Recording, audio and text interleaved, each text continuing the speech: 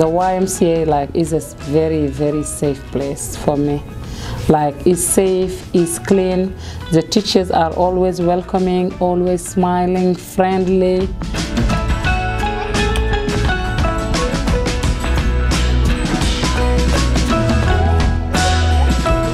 All of them, they are very beautiful. I really just love them.